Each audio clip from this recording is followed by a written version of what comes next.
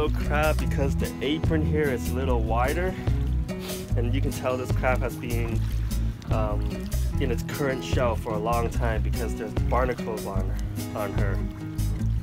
And in BC here, we can't keep any female crabs at all, regardless of how big they are. So this one goes back in the water. But here we go. That's how you catch crabs with a casting trap in BC.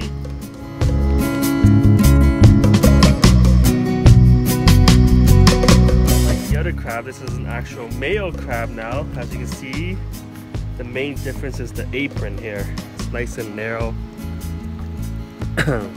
Got 2 claws. Pretty firm on the meat, but just undersized. It'll grow a little bit